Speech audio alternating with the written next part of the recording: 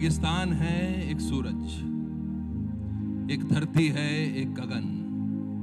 सूरज के तेज में सुनहरा आज है, धरती की कोख में बसे खजाने में दमकता कल है।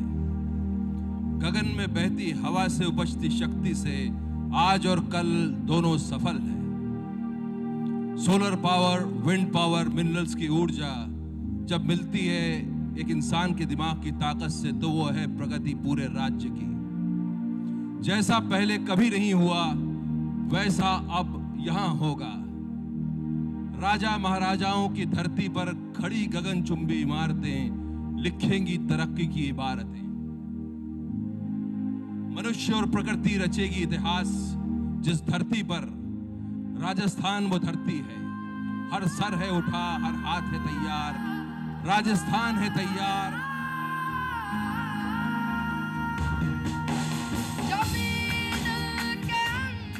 Rajasthan, a symbol of royalty and rich cultural heritage, hosted the Resurgent Rajasthan Partnership Summit in Jaipur with the objective of attracting investment in its core sectors. The Chief Minister's vision of welcoming global and local investors with open arms helped the government sign MOUs for proposed investment worth more than 3.21 lakh crore rupees, starting a new journey towards long-term growth and inclusive development.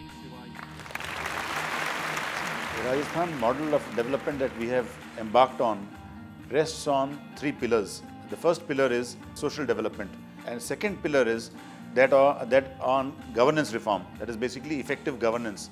And the third pillar rests on job creation.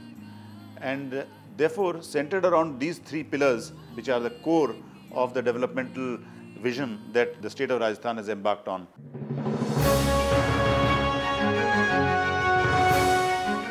Top leaders of India Inc. spoke of their investment commitment towards the state and the two-day summit, which also had investors from Japan, Singapore, Australia, among others. Union Finance Minister Arun Jaitley advocated the need for state governments to enact labour reforms, even as he singled out the Rajasthan government for pioneering such measures. Rajasthan has finally found its core areas. People wanting to invest in solar power, in wind power, people wanting to invest in the tourism sector, something which has come as a mainstay of Rajasthan economy.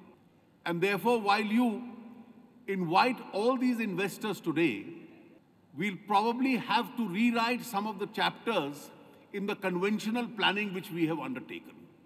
Rajasthan should now endeavor to become a pioneer state in the ease of doing business, where land is easily available, sanctions are easily granted, and between the date that all these honorable gentlemen on the dais and elsewhere in this beautiful convention center decide to invest in the state and the actual commencement of their projects, if the time taken is the least compared to any other part of the country, your right to future investments and your entitlement to those future investments is also going to increase.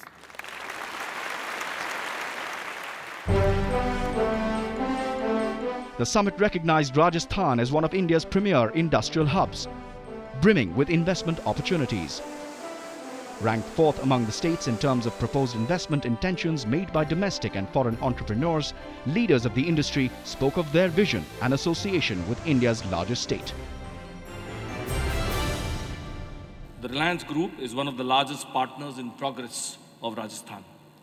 As a long-term investor and partner, we've already made investments exceeding over 7,000 crores spread across solar power generation, telecoms, roads, financial services, and the entertainment sectors. For us in the Aditya Birla Group, Rajasthan has been amongst our most favorite investment destinations. Way back in the late 1980s, our group made its first investment in Rajasthan, setting up a white cement plant in Jaipur. And since then, there has been no looking back. Up until now, we have invested 6,500 crores in Rajasthan only in our cement business. In the near future, we plan to invest 7,000 crores towards 2 more grey cement plants at Pari and at Nawalgarh with a total capacity of 7 million tons. The Resurgent Rajasthan Summit raised awareness about the presence of diverse sectors within the state. apart from building focus across various emerging sectors such as auto and auto component manufacturing, solar component manufacturing, power generation, IT, exploration and textiles, the summit also raised interest among other groups. The Adani Group has partnered with the state government and will be jointly developing the world's largest solar power park in western Rajasthan. Along with our business endeavors, we are cognizant that it is our responsibility to also fulfill our social obligation to the state. Therefore, the Adani Foundation has been working tirelessly towards community development in the areas of education, health, rural infrastructure, and sustainable livelihood. We will be designing and developing in Rajasthan for the world. In January, we will open our R&D center just outside of Jaipur in Kukas, which to my mind will be more than world-class. As a group, we already are also producing clean energy in Rajasthan. We've set up wind energy, and we're also looking forward to getting land from you for producing solar energy like some of my other compatriots on the dais. Our renewable energy business, Mahindra System, is now operational, and we are looking forward to making Rajasthan a leader in renewable energy. Club Mahindra has established a number of resorts, and we think we will be establishing many more. So there is much more to come. The event brought the issue of planned urbanization to the forefront, with sessions on infrastructure development projects, affordable housing, waste management, energy efficiency and mass transportation. This was also in line with the centre's focus on building smart cities, where Jaipur, Udaipur, Ajmer and Kota presented immense opportunities for global investors. I am happy to say, out of the 100 cities selected for smart cities, 4 cities are from the state of Rajasthan. Kota, Udaipur and then Jaipur, all these cities, they are part of the smart city program. And then we are also happy to say that within the Amrut cities of the country, here in Rajasthan alone, more than 20 cities, 29 cities are chosen for development under Atal Mission, that is Amrut program. We'll be funding for sanitation, we'll be funding for solid waste management, we'll be funding for transportation, we'll be funding for construction of the houses also in these cities. In Rajasthan, we are going to develop 24 railway stations, which already has a huge customer base because people come and frequent it there. And those stations, the land and air rights of that could be developed into modern real estate icons. A key focus area for the summit was to increase skill ability and employability within the state. Through its initiatives, Rajasthan today stands to contribute significantly to Prime Minister Narendra Modi's Skill India program that aims to train over 40 crore people in India by 2022. 12 years of school education may not give you employment, but 12 weeks of training with 12 years of school education can possibly make you employable. And that is what we are talking today when we are talking about skilling, is the employability of a person after getting schooling. He should be capable of reaching that point. I would submit the real India, anybody who attends these kind of investment summits is a sampling error. The real India is 95%, and we've got to think of that. And skills and education and employability is the only way we can make India proud of herself again. The first day of the summit comprised parallel sectoral sessions focusing on tourism, infrastructure, automobile, mining and healthcare amongst many others, with top government representatives and industry mavericks deliberating on ways forward.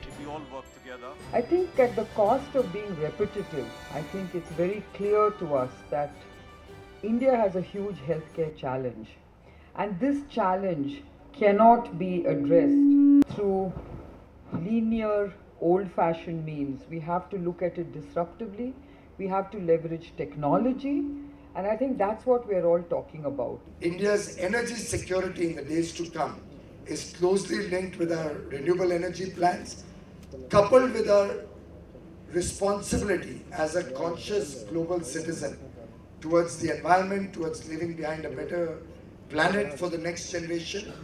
And in that sense, Rajasthan's leadership in renewable energy will not only be appreciated by all of India, but I think the whole world will look up to Rajasthan's very, very important initiatives to promote renewable energy in a massive scale.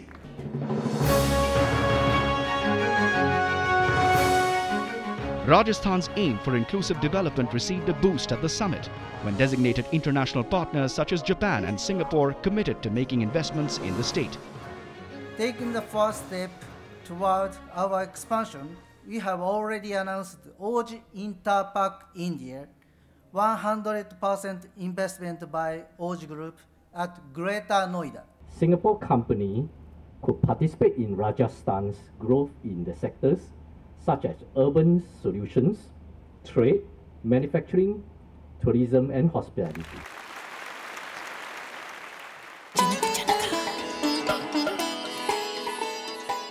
Given how Rajasthan has always been a magnet for tourists owing to its scenic beauty, charming cities and colourful culture, the Resurgent Rajasthan Partnership Summit focused on tourism as a key sector to drive investment. Rajasthan का tourism कम नहीं होगा क्योंकि राजस्थान के पास इतना कुछ है देने के लिए। 162 मॉन्यूमेंट्स हैं हमारे पास, हेरिटेज प्लेसेस हैं जो आर्कियोलॉजिकल सर्वे ऑफ इंडिया के माध्यम से फोर्ट्स, किले, बावड़ी, डीक पैलेस, इतने सारे प्लेसेस हैं जो इतने शायद किसी प्रदेश में हमारे में नहीं, और शायद नहीं, बिल्कुल नहीं है। Here is an opportunity I feel is the right time to invest in handicraft sector in Rajasthan. Recognizing the potential of the MSME sector in the state, the second day of the summit dedicated a power-packed conclave on the opportunities and challenges that the sector faces. It also established the fact that the MSME sector in Rajasthan had grown steadily and was now the largest employer. Rajasthan जहां शौर्य के लिए विख्यात है, वहीं उद्यमिता के लिए भी विख्यात है, एंटरप्रेन्योरशिप के लिए भी विख्यात है। दोनों चीजें राजस्थान के रग-रग में हैं। लेकिन ये बात सही है, उद्यमी तैयार करना और रोजगार देना, ये माइक्रो इस्माइल ही कर सकता है, दूसरा कोई नहीं कर सकता। From setting up new industrial ventures and transforming traditional industries to the emergence of startups, the summit focused on every aspect that can drive progress within the sector. Design today, just as innovation is a backbone for industry, particularly for small and medium. I'm glad to say Government of India recognized this, and the National Institute of Design was treated as a National Institute of National Importance. Government of India agrees to have a center started in Rajasthan, wherever the Chief Minister would choose to have it. मुझे लगता है कि हम लोग अगर कोशिश करें, हमारे एंटरप्रेन्योर्स अगर कोशिश करें, अपना क्वालिटी बढ़ाने में हम सक्षम रहेंगे। और इसमें सरकार की तरफ से हम जो लीन मैन्युफैक्चरिंग सिस्टम किए हैं, हम काइजन सिस्टम का ट्रेनिंग देते हैं और क्लस्टर में जो करते हैं, ये छोटे-छोटे कदम हैं। The growth and the success of manufacturing growth in India can only and only come through MSMEs. We cannot forget that India is an entrepreneurial society. And the biggest entrepreneurs that you find are in the sector of MSMEs.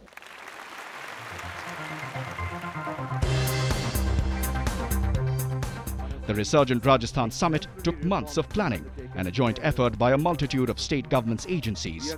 It showcased Rajasthan as a progressive state which is willing to undertake a slew of reforms to start a new era of all-round development. Rajasthan has a special role to play. I see it as being the dynamo for India's growth because it has had a history of good industrial development, but which had suffered in between. And I'm glad under the Chief Minister's leadership, it is that which is getting revived. It is an aspiring leader in terms of industrial development, and therefore, that's a role which Rajasthan eminently deserves. It is because it has adopted industrial-friendly policies. I know there is a single window clearance system which has brought in the change, and that together with the policy itself is going to make a difference.